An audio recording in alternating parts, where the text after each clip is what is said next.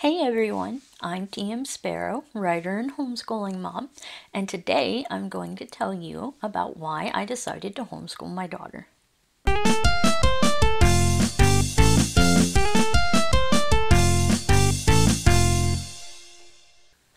Homeschooling your child can be a lot of work, sorting through curriculum options, planning everything out, and then actually teaching your child. Sometimes I feel like I'm drowning in it all, and I only have one child. But despite the pressure and the workload, I wouldn't have it any other way. It's definitely not for everyone, and I am incredibly grateful that we live in a time where we have so many options for educating our children. Homeschooling my daughter is a privilege that I'm lucky to have, but sometimes people wonder why I made this choice, especially since it does take so much time away from my writing. Well, here are the 5 main reasons why I decided to homeschool my daughter. Number 1, freedom and flexibility. I love being able to do school on our own terms, and the freedom and flexibility of homeschooling allows us to take advantage of opportunities that we wouldn't have with public or even private schools. For one, we can take family trips any time of the year without having to worry about missed lessons.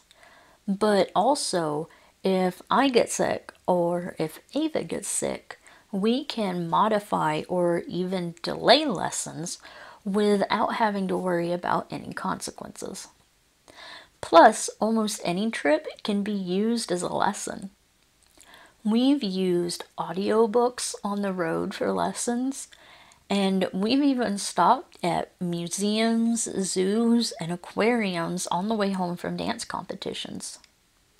Plus, when Ava was doing dance, we were able to schedule lessons around her classes, and there was no homework to have to worry about. Number 2, customized education. I think most homeschoolers would cite this as one of the reasons why they made that choice. I love being able to follow Ava's interests for school. For example, Ava is fascinated by Robin Hood right now. So we've been doing a lot of reading and research about him and about the historical era that he is associated with. So we've gotten to learn about the Crusades and Richard the Lionhearted, and it's really been a lot of fun. Right now, Ava's career aspirations are to be a paleontologist. So we've been doing some research into what areas of study would be beneficial to pursuing that kind of career. So I'm keeping that information in mind while I'm planning and preparing for her next school year. Of course, she is only 7, so that might change eventually. But right now, it's still going to be a lot of fun to learn about those things that are associated with paleontology. And I mean, she's already asked to go to the Smithsonian to see the coelacanth fossils for her birthday. So, we'll see. Something else that I love about the flexibility of homeschooling is being able to spend as much or as little time as we need on a subject. Math tends to take a little bit longer, but she's already reading on a 5th grade level. So we're able to do 2nd grade level math and 5th grade level reading, which isn't something that's typically done in public schools. Number 3, I get to spend more time with her. One of my favorite parts of homeschooling is that I get to spend more time with my daughter. She's intelligent and funny and so sweet. She really brightens my day, and I'm honestly not sure what I would do if I was sending her to school for 8 hours every day. I know that time away from me is good for her, and I definitely try to make sure she gets that. But 8 hours a day, 5 days a week, feels like a lot, especially for someone like me who cried when her daughter turned 5. I do want to be clear here because I know how these things can sometimes come across, but I absolutely do not believe that this makes me any better or worse of a mother than anyone else. Some moms do need more space from their kids, and that's perfectly fine. Motherhood is not your entire identity. Number 4, no early mornings. Public school starts way too early for me. Even when I was in school myself, the early mornings were rough. And these days, I don't get up until like 9:30 or 10 o'clock.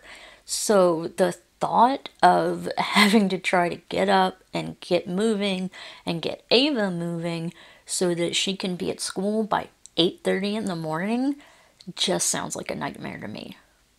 It's one thing to get up and get going for something you're excited about, like a road trip, but doing it day in and day out for school all year, I'll pass. Number 5, she's too much like her parents.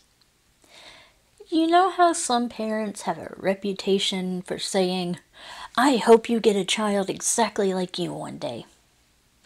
Yeah, I got that. Ava is a perfect blend of me and my husband. She's intelligent, easily bored, and hyperactive. And just one of those can make school difficult enough on its own. I struggled in a regular school setting, usually because I already knew the work and that made everything so boring. And I was never good at making myself do the boring work. So because of that, my grades were always low. And because my grades were always low, I never qualified for any of the gifted and talented programs, despite my outstanding test scores. And in my early years, my schools didn't do much to help me. I had teachers who complained about how much I would read ahead of the class, and I ended up having to repeat the 5th grade because my grades were so low, even though the problem was actually just that I was bored. I don't want Ava to have to struggle like that. So I keep her at home where I can make sure that the work is on her level. Like I said, she's pretty smart. Sometimes too smart for my own good. And I can already see that she tends to shut down if her work is too easy. I like being able to keep her challenged. Don't get me wrong, I have nothing against public schools in general. It's extremely important to educate our kids. And some children, including my niece, thrive in that environment. I just don't think that it's the right fit for my child. We're really very lucky to live in a place with so many options for educating our children, even if our education system in general does need an overhaul. So that's why I decided to homeschool my child. I don't know if we'll keep going all the way through high school. We're just taking it year by year right now. But as long as she continues to thrive at home, we'll keep going. I'd love to hear from you guys. What topics would you like to see me cover next? You can let me know in the comments below, or you can find me on Facebook, Twitter, Instagram, and Tumblr. And if you want to see more, then don't forget to subscribe. I'll be posting new videos on Thursdays. See you next time.